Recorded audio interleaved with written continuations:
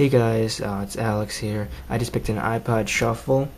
I got the 2 GB model in black. It's their generation. It's pretty awesome. It's very small. It's very light. It's, you can clip it anywhere, which is nice. Yeah, let's get into all the stuff. So on here is the on-off, the normal mode and the shuffle mode. We'll turn it off, and if you turn it on, the light comes on, and then it's half green, half black. And you hit it again, you slide it over, it'll go to shuffle mode, which is all green.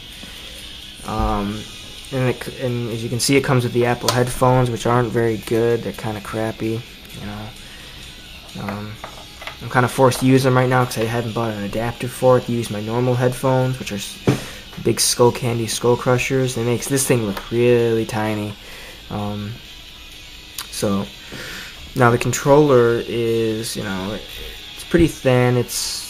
I have a feeling it's just gonna break pretty fast. And then I have to buy a new pair of headphones or an adapter, which is, it's gonna suck. But then I don't have to deal with these headphones. But so this adapter is, pretty simple. You have the volume up, the volume down. Press it once, pause it, press it again, it'll start playing. If you hold it, it will announce the song. Let's make it loud enough so you can hear. Then you continue holding it.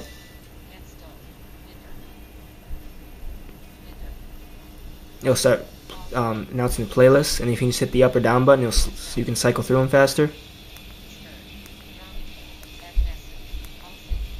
And if you want one, you just select it.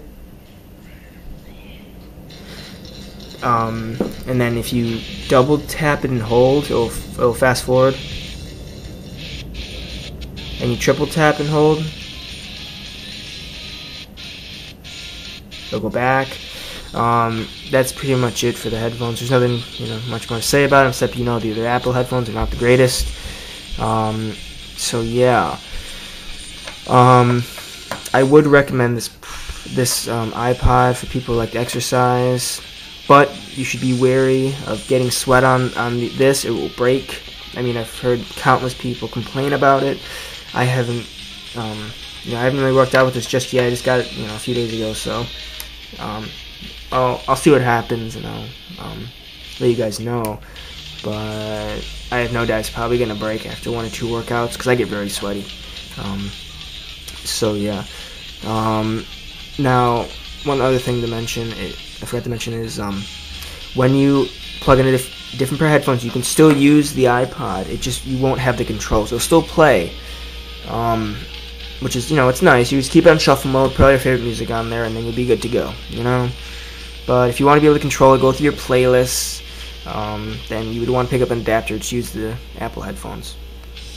Just, if you have any comments, questions, concerns, all that stuff, just put it in the comment section. I'd like to hear what you think of my review and what you think of this product, because I think it's a good product, because I used to have an iPod Touch and I had to get rid of it, so I got this instead. So I think it's a good replacement for just listen to music. It's a simple device. It's kind of like one of those rare devices that pretty much do one thing. Just listen to music or just listen to stuff. You don't have to surf the internet, check your email, stuff like that. So yeah, this is it. So yeah.